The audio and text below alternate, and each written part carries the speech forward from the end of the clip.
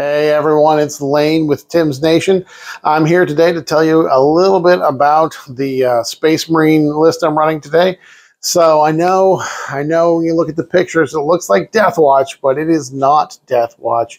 It is Ultramarines in the Vanguard Spearhead detachment. So Ultra Vanguard Spearhead looking like DeathWatch.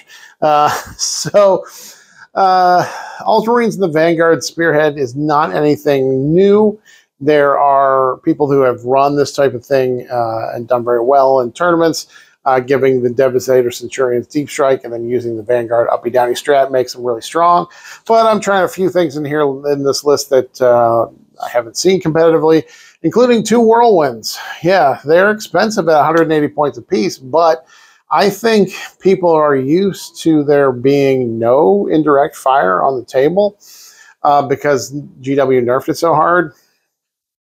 And I have my list built specifically so that not a lot of things need the Oath of Moment. So whatever I put the Whirlwinds into, I can give that Oath of Moment so they get the full rerolls to hit. I've noticed there are a lot of strong armies that have a high speed, fast, elite infantry that shoot across the table and punch you really hard. Things like the Drukhari and Blood Angels.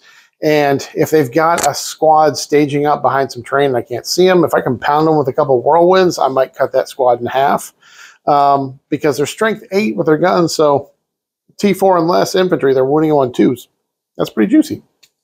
So I'm going to go through the list here and kind of talk about it. The idea with this list is that it is very efficient in its shooting because I don't need lots of things to have Oath of Moment to really get their rerolls, to get their hit rolls. So here we're going to go through the list together and kind of talk about it, and we'll talk about the things I want to see happen today in today's game. So here we go. All right, so this is 1,995 points of Ultramarines in the Vanguard Spearhead.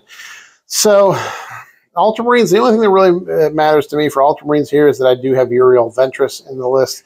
We'll talk about him in a second. And then the Vanguard detachment, if you're more than 12 inches away from your opponent, when they shoot at you, you get stealth and you get cover all the time, which makes them very defensive and durable to shooting from range. So there's also a couple of really good strats in here, and we'll get to those in just a second. But let's start with our characters. We do have a captain with a jump pack. He's going to be leading some jump intercessors.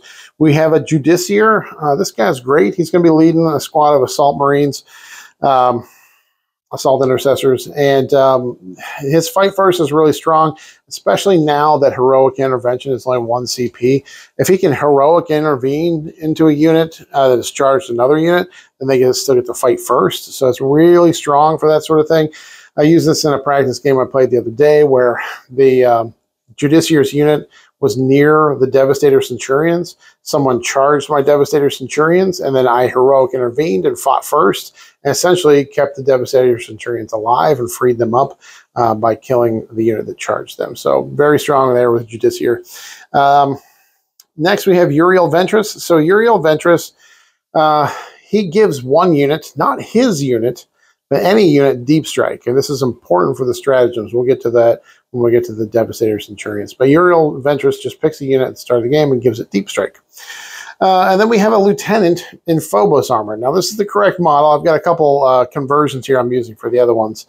The guy with the sword down is going to be my Uriel Ventress, and the guy with the sword up is my Judiciar. But this guy's an actual lieutenant Phobos armor. The reason I have him is because he both deep strikes and infiltrates, but he has the deep strike keyword. And if I'm not uppy downing the Dev Sense, I can uppy downing him to score points. And I gave him the enhancement, the Ghost Weave Cloak, so he has stealth and lone op. Now, for the same points, he's 55 points plus 15 for the enhancement. So he's 70. For the same 70 points, I could take the lieutenant with a combi weapon, because he has lone op already, but the lieutenant with the combi weapon does not have deep strike.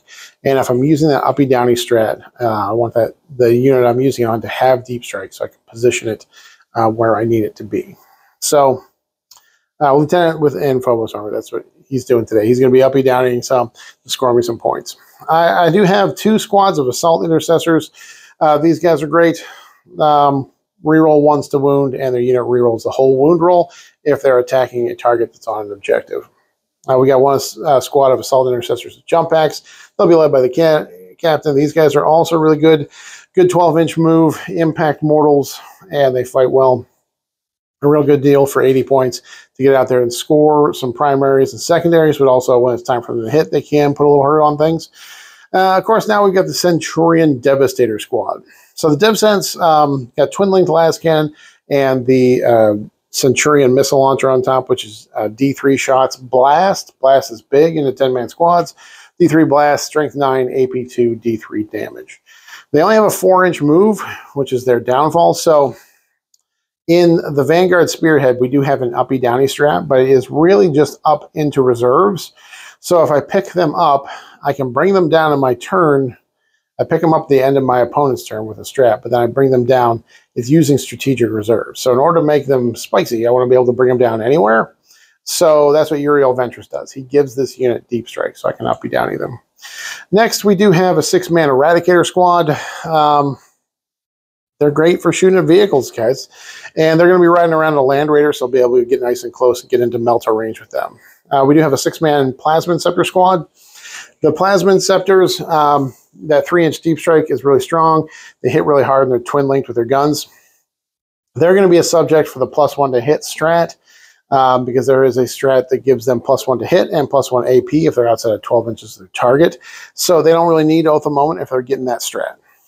Next, like I said, we have a Land Raider Redeemer. This guy doesn't really need Oath of Moment because he's got 2 big old flamers on him, so he's not even worried about hit rolls, just rolling that number of dice for the number of shots in those things. And then we've got 2 Whirlwinds. I'm going to try these Whirlwinds.